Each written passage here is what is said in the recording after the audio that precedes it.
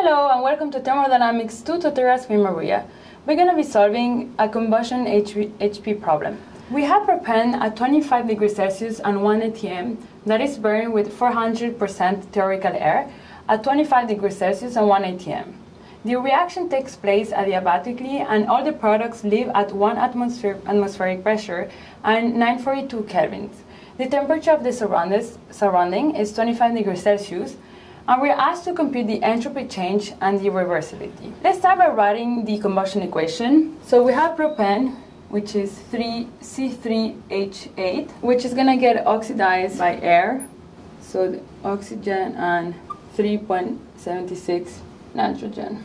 So this we can call A. And then we're going to have CO2, X CO2, plus Y of water, plus Z of oxygen, plus nitrogen, and this we call W. So we recall that in the previous problem, we're going to end up with 4 equations and 5 unknowns. So we're first going to assume theoretical air, and there's no excess oxygen. So we're going to start by saying that Z is 0.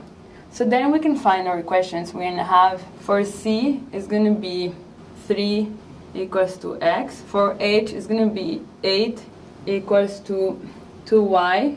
So Y is going to be 4. Then for O, oxygen, is going to be 2A equals to 2X plus Y. And then we will have 2Z, but we say this is going to be 0. And then we're going to find a value of A of 5. Then for nitrogen, we're going to have A 3.76 equals to W. We're going to find a value of W of 18.8. So now we know how much of theoretical air we're going to be using. It's 5. And we are told that we use 400 of theoretical air. So that means that this is going to be 5. And I use another color, so this is going to be 5. And we're going to multiply this by 4 due to the 400 of theoretical air. Now, we know that X won't change, so X is still going to be 3, Y is still going to be 4, but now for our oxygen, we're going to have 4 times 5 times 2 for the oxygen equals to 2 times 3 plus 4 plus 2 to Z, and we're going to find a value of Z of 15. So this is going to be 15. And then for our nitrogen, we're going to have 4 times 5 times 3.76 equals to W. I'm going to find W is going to be equals to 75.2. Now that we have the combustion reaction, let's find the entropy balance in order to find the entropy change. So we know that the net entropy plus the entropy generation is going to be equals to the change in entropy of the system. In our case, we don't have anything generating entropy, so we can rewrite this equation as the entropy of the system equals to the entropy of the product minus the entropy of the reactants, and we can rewrite this as the sum of NPSP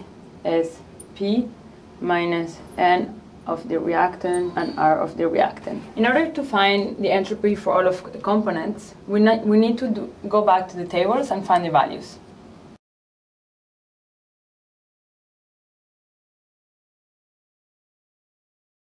So now that we have found all the values, we can go back to our equation and plug in the numbers. So we know that the temperature of our reactants is 298 kelvins and the temperature of our product is 942 kelvins. So we just need to multiply and do the addition here. And this is going to give us 22,374.5 minus 1,876.50, and that's going to give a change in entropy of 3,598.04 kilojoule per kilomole.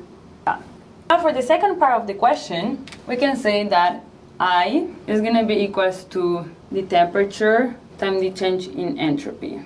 This is the reference temperature, so that's going to be 298 kelvins times what we just found, so that's going to be 3,598 0.04 kilojoule per kilomole.